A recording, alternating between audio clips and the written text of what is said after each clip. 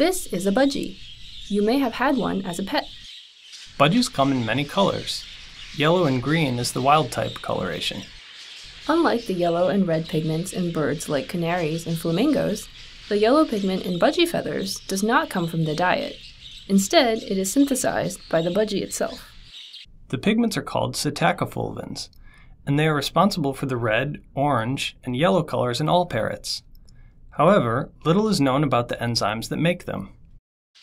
In this project, we identified one of the key enzymes in psittacofulvin synthesis by genetic mapping of color mutations in budgies. The blue mutation in budgies is a recessive Mendelian trait that causes loss of yellow pigment. Loss of yellow pigment reveals an underlying blue structural color on parts of the body which otherwise appear green when pigment is present. For over a century, breeders have selected for new color traits like blue. Many breeders compete in budgie shows, where birds are judged on plumage and other traits. Carefully kept pedigrees and notes on phenotypes help them decide which birds to mate, and helped us decide which birds to collect DNA samples from. When artificial selection on a new mutation occurs, it sweeps the allele to high frequency. Neighboring alleles, together called a haplotype, are often swept along with it.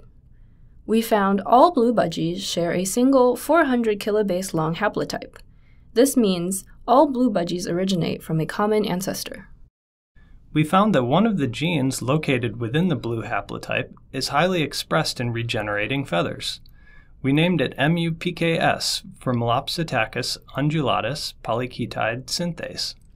Polyketide synthases are large multifunctional enzymes. They come up in a variety of biological systems, from bacteria to mammals and also in plants, and are responsible for making all kinds of interesting, structurally complicated organic molecules, natural products. When we examined the MUPKS gene sequence, we found all blue budgies are homozygous for the amino acid tryptophan at position 644, but all green budgies were homozygous for arginine, or were heterozygous. Previous studies of polyketide synthases in bacteria showed that this arginine is located within the active site and is critical for catalytic function. To see if arginine 644 was also required for MUPKS activity, we cloned the gene from budgies and expressed it in yeast. Yeast expressing wild-type MUPKS produced the same set of yellow pigments as in yellow budgie feathers. MUPKS with tryptophan at position 644 did not produce any pigment.